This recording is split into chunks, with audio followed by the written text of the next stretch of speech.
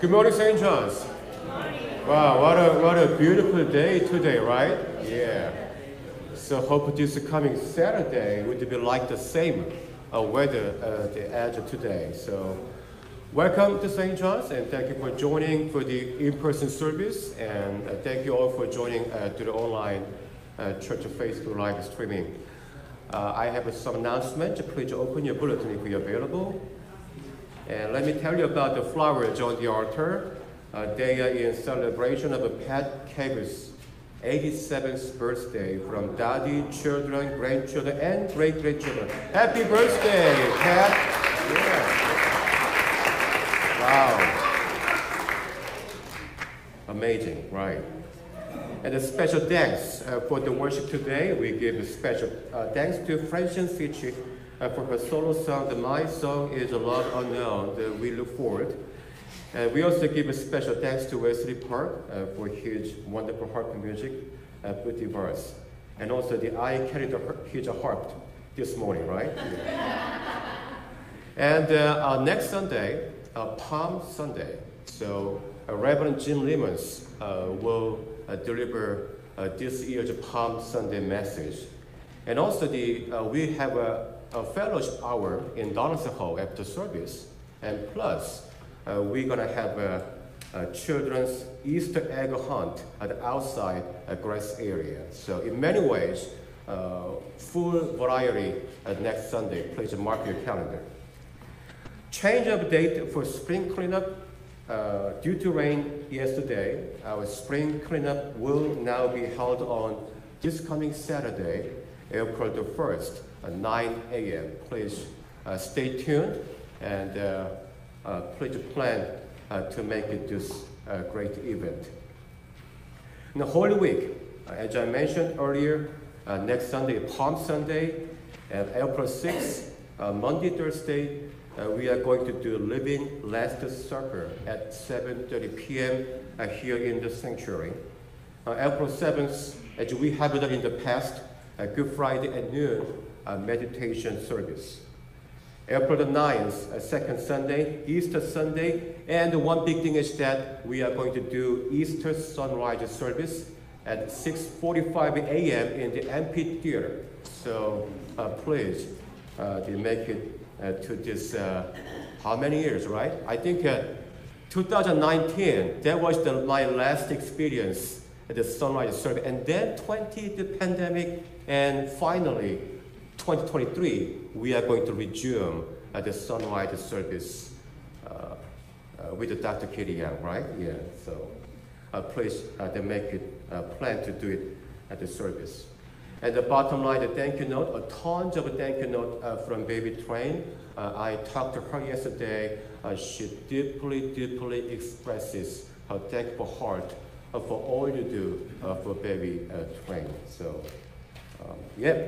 Anything else I missed today? Time to worship.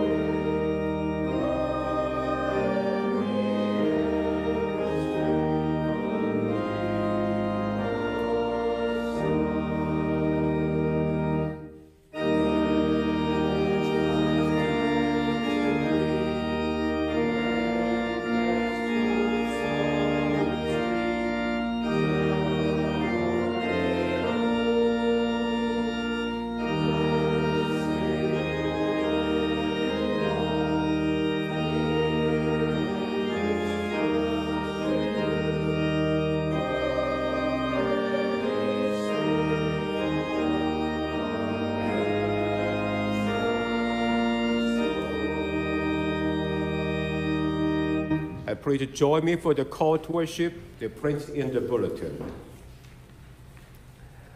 We follow Christ. Who says, take up your cross. We follow Christ. Who bids us come and die. We follow Christ. Who summons us to new life. Come, let us worship our Creator. Amen.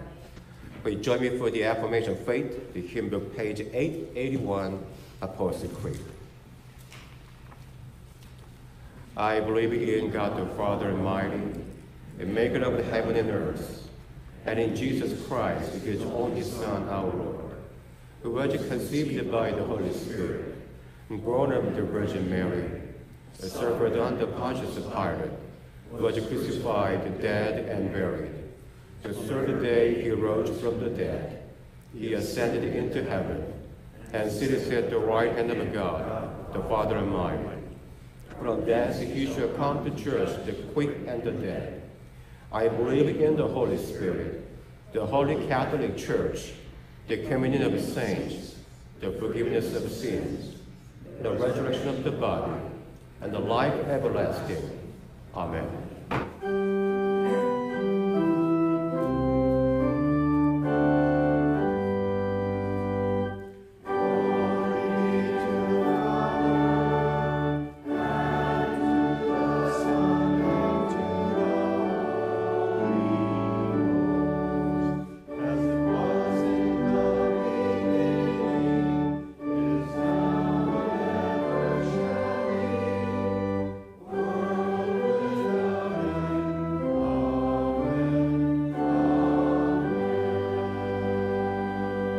Please be seated.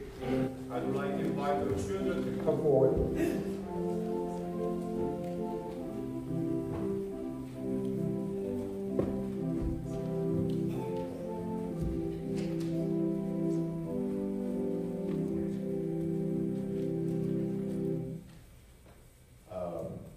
Dear friend, if you don't mind, could you please move? You are very humble, right? Yeah. Oh, good morning, everyone. So good to see you today, right? What a beautiful sunshine day. So today, my topic is you are experiencing having pet. Anybody who has experience to have a pet, raise your pet in your house? Like, yeah, Wesley? Snails. Okay, good. All right. All right, good. And then Lorelai. Dogs, and good. And Ginny? Cat. Okay, all right. So, yeah, I did the same experience when I was in my early childhood, like Wesley. In the parsonage, when I was young, there were the dogs family, because the puppy, and grown-up puppy. So my experience there, not only puppy and the goldfish, even gecko, right? Little one, the puppy, and all the baby, the animal, they clearly know and recognize who is going to feed them. Agree, right? Yeah. Very interesting. Because I'm not their mother dog or father dog, but when they bring some the snacks, right? But they amazing, so fast to recognize me and follow me, right? Yeah. And even gecko. So surprised to see that. When I try to give them some feeding, they surprised to recognize me and they're crawling down toward me. So, you know what? When they begin to see something, and when they begin to know that who is going to give them some food, they recognize and follow me. So one of the stories in the Bible, we used to see the story of a blind man. The one common thing is that when those blind men were healed by Jesus, they immediately recognized who Jesus was in their lives. Healer, right? And the truth. And amazingly, they decided to follow Jesus Christ. So when you grow up a little bit middle school, you're going to learn from your class imprinting, right? Put your Google it. Imprinting is just catch the birds.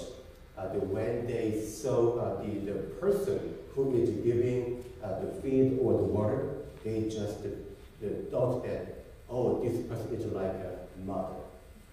Yeah, amazing. But you know what? We have many times heard the Bible story and joined church worship service, all kinds of worship service. We have a full, tons of experience, right? But one of the questions in this Lenten season, are we two person and to follow Jesus Christ, right? Because we know that Jesus is giving the life to us, the truth to us, the freedom to us. Even Jesus promised the salvation to each of us. But please ask all of us, are we ready to follow? Are we ready to decide to follow Him and recognize Him as our Savior? That is the one big question during this Lenten season. All right? So hope you enjoy the next time, and let's pray together. Loving God, as we are going through this Lenten season, help us ask ourselves this one single question: are we ready to recognize Jesus, our Savior? Are we ready to follow Him because He is the Messiah? To help us keep this question in our mind and get the answer as we are going to reckon at this Lenten season. And then to meet the glorious Easter morning. And to Christ we pray. Amen. All right, have fun. Be healthy. Would you go back to your pew? Thank you.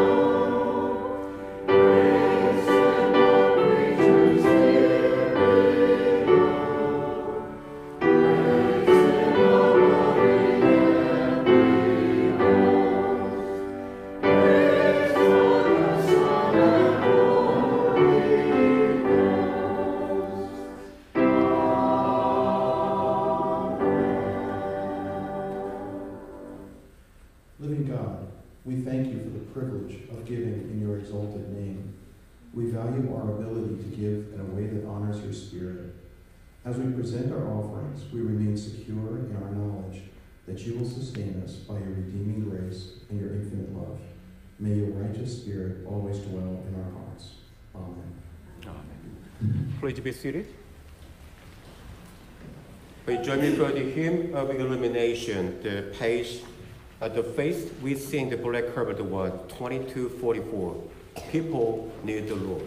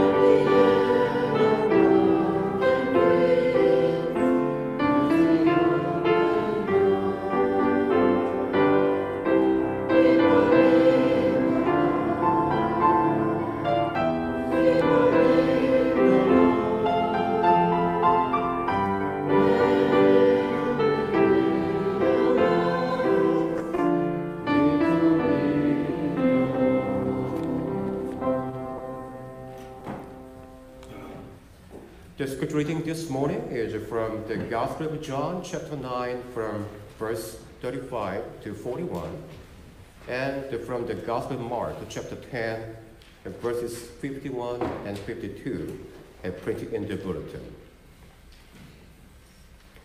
Jesus heard that they had driven him out, and when he found him, he said, "Do you believe in the Son of Man?" He answered, "And who is he, sir? Tell me so that I may believe in him." Jesus said to him, "You have seen him, and the one speaking with you is he." He said, "Lord, I believe." And he worshipped him. Jesus said, "I came into this world for judgment, so that those who do not see, they may see, and those who do see may become blind." Some of the Pharisees who were with him heard this and said to him, "Surely we are not blind, are we?" Jesus said to them, "If you were blind, you would not have sinned. But now that you say, 'We see,' your sin remains." This is from the Mark, the chapter 10. Then Jesus said to him, "What do you want me to do for you?" The blind man said to him, "My teacher, let me see again." Jesus said to him, "Go, your faith has made you well." Immediately he regained his sight and followed him on the way. This is the word of God for us, the people of God. Thanks be to God. Let us pray together. The Holy God, the creator of life, you cut us out of our spiritual dormancy, offering us the grace of a new life. That when we see nothing but hopelessness, you surprise us with the breath of your Spirit. You cut us out of our complacency and routines and set us free from our self-imposed bonds, and fill us with your Spirit of life, compassion, and peace. In the name of Jesus Christ, your anointed one, we pray. Amen. As we are going through this Lenten season, one of the things on our to-do list might be checking our faith and its status. Simply speaking, we need to ask ourselves where we are. To deepen our faith, for these special 40 days, we read the Bible more seriously. We fast, stop all things entertaining us, and do good for others. This is the reason why we joined the Lenten Bible study, support the UMC donation campaign. By the way, today is a due day to support Syria and Turkey, the people, neighbors through UMC. And have a special prayer meetings, like the very recent Unite the Women in Faith breakfast prayer meeting, which was very wonderful. So with that, Lent is a season of tune up to our faith and life. Some of you recall that we read John 9 the last Sunday and knew that John chapter 9 presents a story of one unnamed blind man only. This morning, I'd like to share one important lesson from this blind man with you as we are going to wrap up this Lent soon. I think today's message is my last message in 2023 Lenten season. A careful reading of John chapter 9 that makes you see a very interesting point from this man. What was it? It is what he calls Jesus Christ after recovering his sight. Do you know this man called Jesus 3 times differently? This is a somewhat interesting point because Simon Peter denied Jesus Christ 3 times, right? Yeah. Now, upon being healed by Jesus, this man got a chance to chat with the neighbors who were interested in how he could be healed. And John chapter 9, verses 10 and 11 says, "But they kept asking him, 'Then how were your eyes opened?' He answered, 'The man called Jesus made mud, spread it on my eyes, and said to me, "Go to Siloam and wash." And then I went and washed and received my sight.'" From above, this man called Jesus, the man called Jesus. Considering that this man had no pre-understanding and no background of Jesus Christ, the expression, "the man called Jesus," is understandable. Although some of you may not like this expression, right? This is not polite, this is not faithful, this is a little bit secular. The man called Jesus, right? Please remember that this man was blind from birth. After this, he was summoned by the Pharisees and had to answer whatever they asked. I believe it was not so much a conversation as an investigation. At the end of that conversation in between, here is the final question from the Pharisees and the final answer from the man, which is in John chapter 9, verse 17. So they said again to the blind man, "What do you say about him? It was your eyes he opened." He said, "He is a prophet." How did the man call Jesus in this verse? Surprisingly, this man was calling Jesus a prophet. Who was this man speaking to? In front of the Pharisees, the most picky guys in Jewish society. This man called Jesus a prophet. He was very courageous. He was very bold. Maybe he did not recover his eyesight because he didn't recognize who they were in front of him. Could we say that he was growing in faith in the meantime? The last part of John chapter 9 presents a conversation between Jesus and this man. It was a highlight. When this man met Jesus Christ, his remark was very impressive. "Lord, I believe." Lord, I believe. John chapter 9, verse from 35 to 38 says, Jesus heard that they had driven him out, and when he found him, he said, "Do you believe in the Son of Man?" He answered, "And who is he, sir? Tell me so that I may believe in him." Then Jesus said to him, "You have seen him, and the one speaking with you is he." He said, "Lord, I believe." And he worshipped him.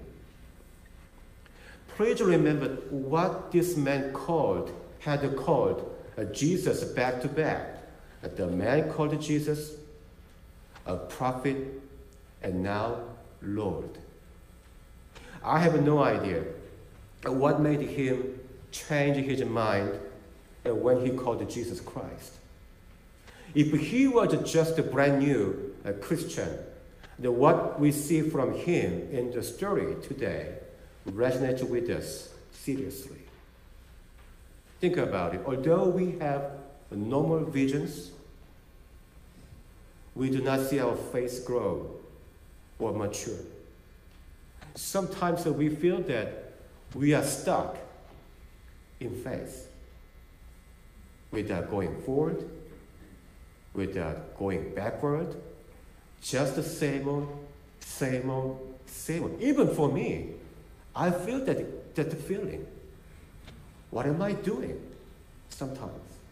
Lots of meetings, a lot of the works. And so sometimes I missed the opportunity to check out my faith, my spirituality. Although we have attended the worship service from birth, we know that the calling Jesus our Lord is not a matter of how long we've attended church. This is not your golf, how many years you have played, right? Yeah.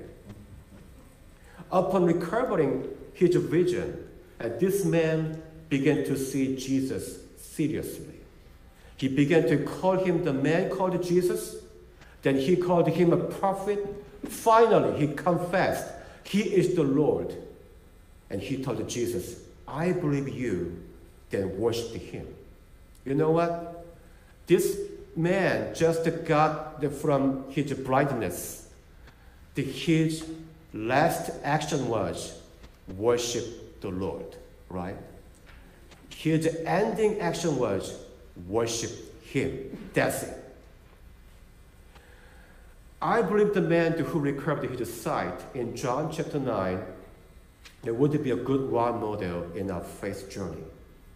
That when he just began to see with his recovered vision, he must have been tempted to do many, many other things, right? Yeah. So go to restaurant, right? And go to some entertaining places. Among so many choices, he saved his time to proclaim that Jesus as a healer and identified who he was clearly. Presumably, he needed his courage to do this. In terms of a political or diplomatic perspective, we all know that it'd be better for us not to say something clearly, although we know it clearly, right? The keeping a little bit lukewarm stance, that might be profitable. But this man, proclaimed what he knew about Jesus clearly. In this way, he experienced his faith grow. Here's a question for you. How much do we know about Jesus Christ? And how much courageous are we to share our Jesus with others? How much is our faith growing day by day? If you want to answer these questions, please refresh what you know, what you remember about this man in John chapter 9. That the chapter 9 is your go-to chapter when you feel your faith is in start. Before the closing this sermon, here's one more blind man in Mark chapter 10 to share with you. His name is Bartimaeus. He was not blind from birth, like this man in John chapter 9. But let me see again. That means he saw in the past. The Bartimaeus that became blind was healed by Jesus and recovered his vision. Here's what makes Bartimaeus so special. It is his reaction just after recovering his vision. Let me read Mark chapter 10, verses 51 and 52 again. Then Jesus said to him, "What do you want me to do for you?" The blind man said to him, "My teacher, let me see again." Then Jesus said to him, "Go, your faith has made you well." Immediately, he regained his sight and followed him on his way. In verse 52, here is what we should carefully note. Immediately, he regained his sight and followed him on the way. Upon being healed by Jesus, what did Bartimaeus do? He followed Jesus on the way. He followed Jesus on the way. Simply speaking, his first reaction after recovering his vision was to follow Jesus immediately. The blind man healed by Jesus in John chapter 9 began to identify Jesus amazingly. The man called Jesus a prophet and Lord. And don't you think that these blind men were way better than Jesus' disciples or us? With our normal vision, what are we doing now? Are we ready to follow the Jesus immediately? What if following Jesus is not glorious or benefitable or advantageous? The one more lesson from Bartimaeus is here. Bartimaeus is presented in Mark chapter 10. From the next chapter, Mark 11, we see that Jesus was entering Jerusalem to face his final moment. So, if Bartimaeus followed Jesus in Mark 10, he must have gone with Jesus to Jerusalem. In Jerusalem, what Bartimaeus saw about Jesus after regaining his sight must be suffering, passion, the cross, and death. No healing miracles, no feeding grace, and no Jesus' wonderful sermons, message, and teachings as Jesus' disciples experienced. Totally different following. If so, the Bartimaeus was with Jesus in the worst moment, in the worst place in Jesus' life. Think about it. What Jesus' disciples do in his worst moment and in his worst place. They denied, they betrayed, they deserted. Here is the reason why his following Jesus should be highly, highly valued. As I mentioned earlier, the next Sunday is a Palm Sunday. Then we are going to enter the Holy Week. It is time to see the Jesus clearly. It's time to follow him faithfully. It is time to check out where we are before wrapping up this Lenten season. So how would you like to finish your Lenten journey this year, 2023? And when you recover your vision, what would you like to do first? Amen. Now I'd like to invite you to share your joys and concern. Wow, you know what? We have a lot of joys today. Again, Pat, happy birthday, 87, yeah, right? And then today, we truly welcome Bert Wood and Gail, right? Yeah, welcome.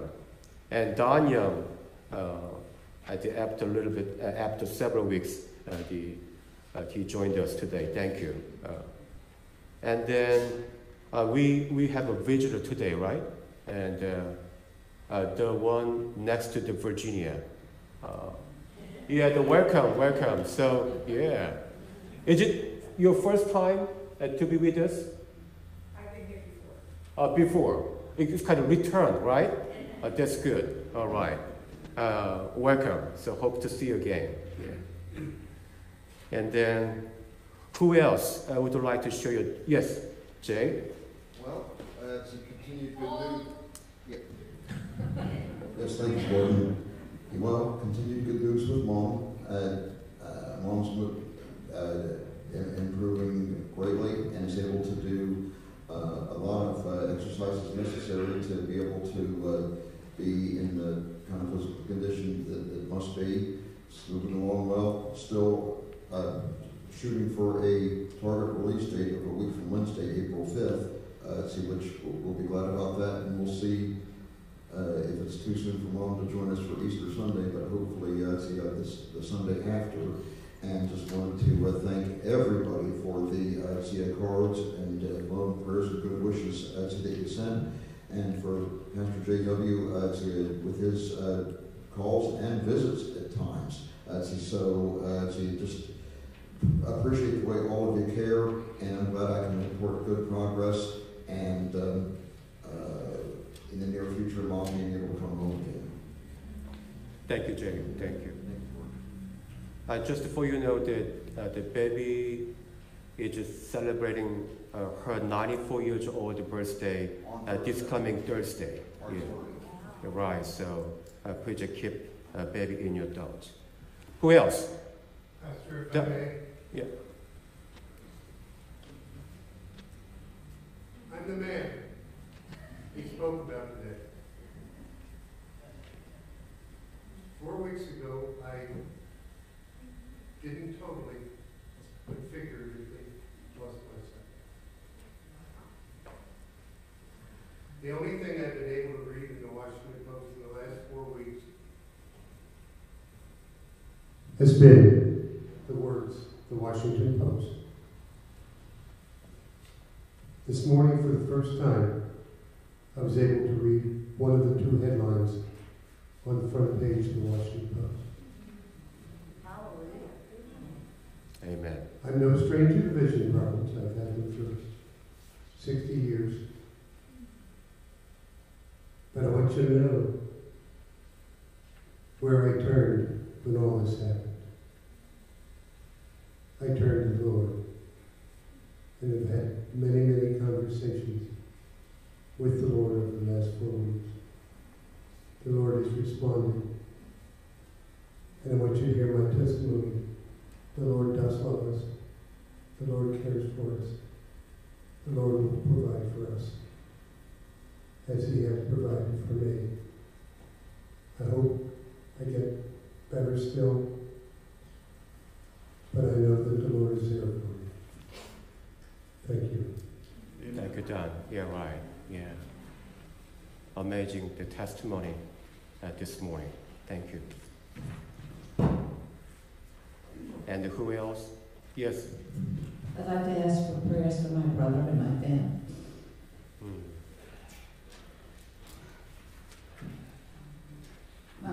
My brother is at the hospice care, and I'm leaving for New Hampshire on Thursday to be with him. Yeah, please keep the Marty's brother Buzz in your prayer. He is now in the hospice care. Lives in Canadian board. That is the reason why Marty was limited to the visit to her brother. So hope that you can do it soon. Yeah, certainly we'll keep the Buzz in our prayers. Who else? Susan? My husband John has COVID this week. That's why we're all wearing masks up here. And he's isolating on our 3rd floor. So I just ask for prayers for his continued recovery. Okay. Susan, you can feed him, right? Right. All right. Just kidding. All right then. All right. Yeah. Please keep the John Novak in your prayer. So. Anything else you'd like to share your joys and concerns? Wow. If not, please remembering and thinking about all these concerns and the prayer wish. Let's take a moment to pray in silence. Let's pray together in silence.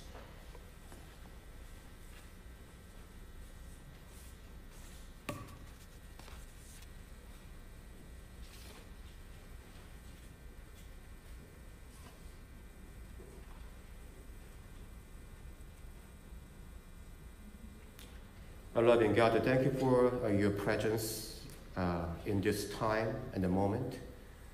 You know all our concerns and names that lifted up and the prayer wish in this moment. As we are going to wrap up this season of Lent this year, to help us to sharpen our vision to see you, and help us to confess you as our Lord, the Messiah, and help us to follow you day by day, whether it is in good days or bad days. We want to be your faithful disciples.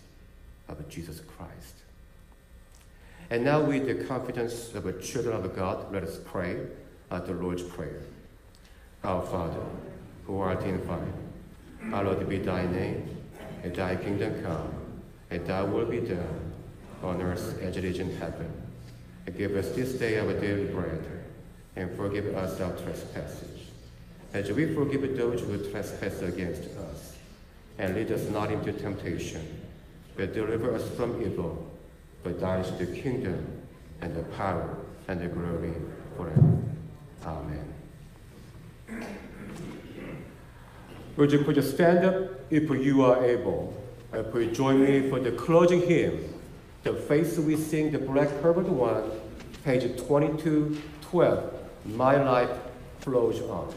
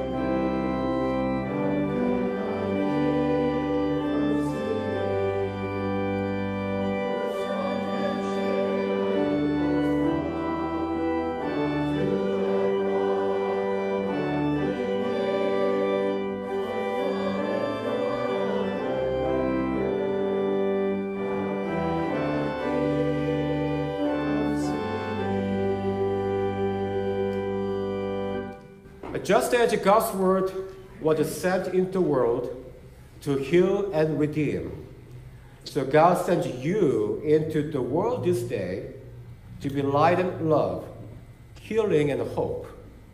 Go now to be light for the world, and may the grace and peace of God the Creator, the Redeemer and the Sustainer, come upon you this day and remain with you always. Amen. Could you be seated?